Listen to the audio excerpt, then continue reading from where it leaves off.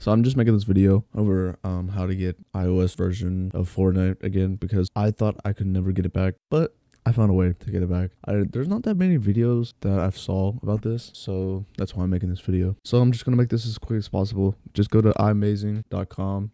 I'll probably leave something in the description. Click free download, and then when you click download, it gives you a setup. And you just want to download that. You want to agree with everything, and then you want to open it up. Okay, so you want to plug in your device into your computer, and your stuff should pop up. All right, go to manage apps, and then go to library, and just search up Fortnite. You click it. You click install the device. You sign in.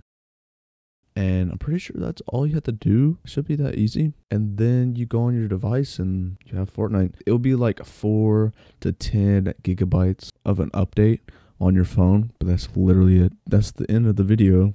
Time to hit some clips. Yes, sir. I'm going stupid, but I literally pack them out with my super speed fast edit. How did I only hit for 60?